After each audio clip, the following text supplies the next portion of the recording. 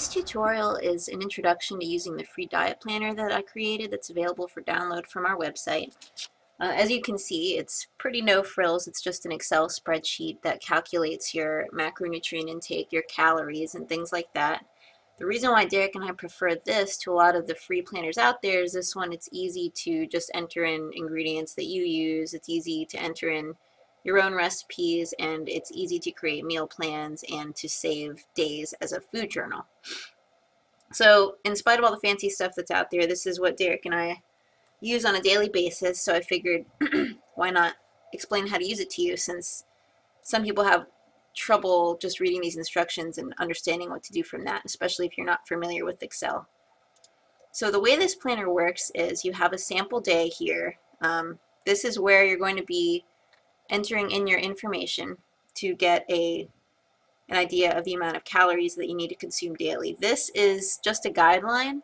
Obviously, what you're going to want to do is, track how many calories you're eating a day for a little while and see, check your weight, check the way you look, see, are you maintaining, are you losing weight, are you achieving your goal, and then adjust your calories based on that.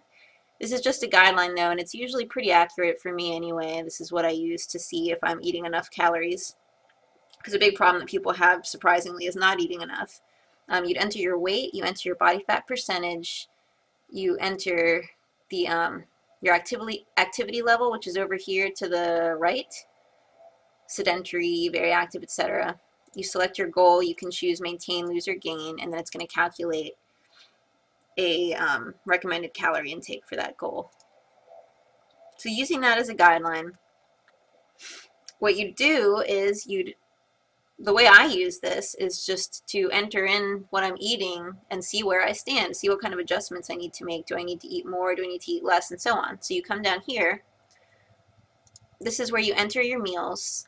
Derek has a first meal at 3 in the morning. He has a protein shake, but I don't, so I've skipped that part. Here I've just put in my breakfast. I have oatmeal and a smoothie, so I put in those ingredients. You select the ingredients from the drop down here,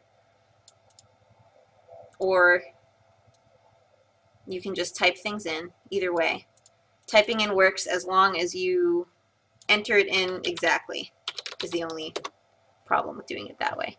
So I have oatmeal, I have all this stuff. It's calculated my calories, protein, carbs, fat, fiber, and so on over here. And then I have my meal totals. This tells me how many calories, how many grams of protein are in that meal. And more importantly, it tells me the percent of calories from protein, from carbs, and from fat. For us, we try to hit a ratio of 25, 60, 15. So when I look at each individual meal, I'm looking to see how close it hits those targets, and then I do that overall at the bottom as well. So for each meal, I enter in my information. I have my first meal of the day, breakfast, I have a snack, I have lunch, another snack, and then dinner. And then at the bottom, it gives me my daily total. So it tells me that I've consumed 2251, which is extremely close to my target. It tells me that my ratios are 23, 66, 10, which is good enough for me. Our protein tends to go from 20 to 30% and so on. We definitely don't do the low carb thing, as you can see, and it works for us. Derek also likes to track water. He's really big on getting his clients to track their water and sleep intake as well. We always try to hit a target of 3 liters or more a day. So that's that portion of the planner. In order to use this function where you can select your ingredients and so on, you obviously need to have ingredients. I've already entered in a bunch that we eat over here. There's some recipes of ours and some things like corn tortillas, etc. But the beauty of this planner is the flexibility. You can just continue to add things here. Whatever it is that you eat on a daily basis, you can add here. You can add oat bran, for example, garbanzo beans, whatever. And to figure out what the calories and protein and carbs and so on are, there's lots of online services for that. So one of the sites that we use to get nutrition information is nutritiondata.com. You can come here and enter in a food. In this case, I entered in strawberries. It'll give you the calories, the fat, the cholesterol, and so on. So this is per cup. It's important to note the serving size when you go back to the diet planner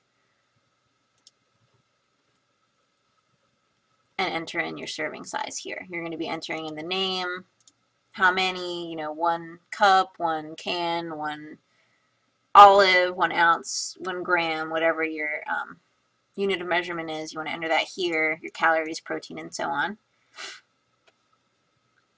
So that's how you enter in your ingredients. To enter in your recipes, you go to the Enter Recipes tab.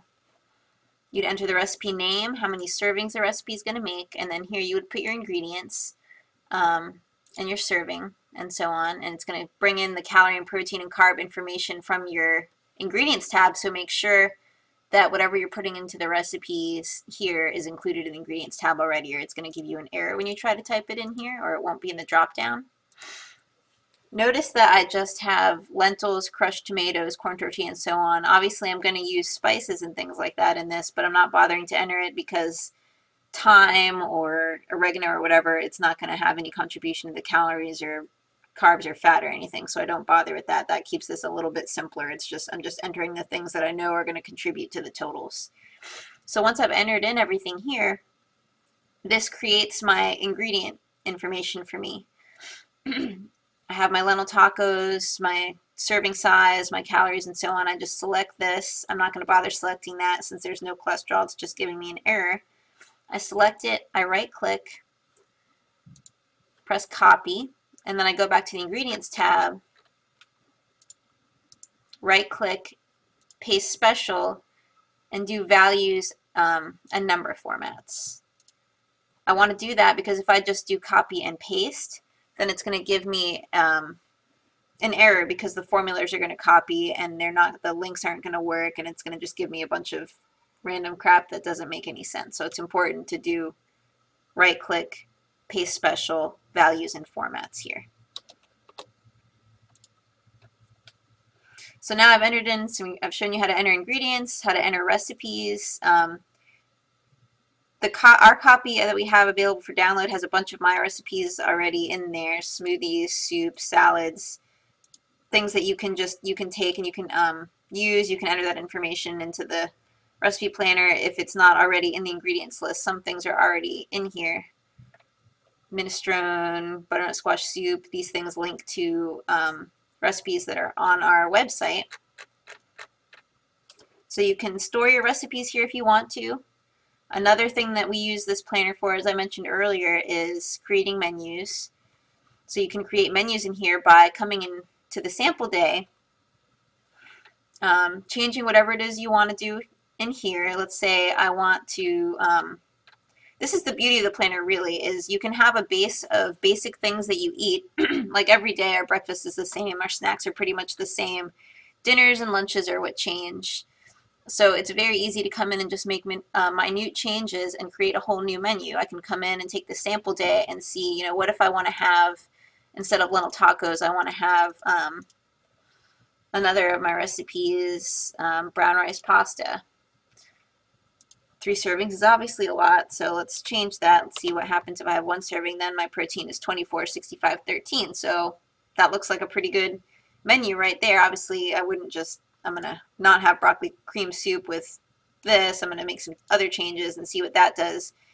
Basically, that's what you can do with this. You can come in, change things around to hit your targets, manipulate things, make some changes, see what's going to happen if I have 1 serving of this soup instead. What's that going to do? Nothing. I can go ahead and have 1 and still meet my targets, and that might bring me closer to my calorie goals. What if I delete this because I'm not going to have soup with pasta? It takes me down a little bit, but it still looks pretty good. So this could be a whole other menu right here just by changing this.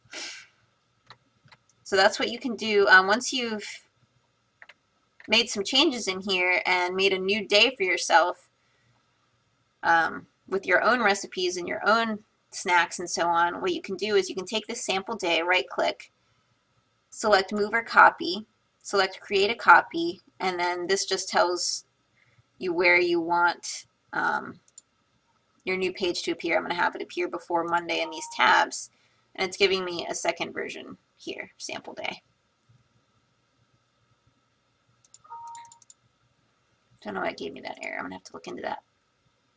So here I can just rename this, in this case what I've done, this is how I created my menu. I just renamed them as Monday, Tuesday, Wednesday, Thursday, Friday, and so on.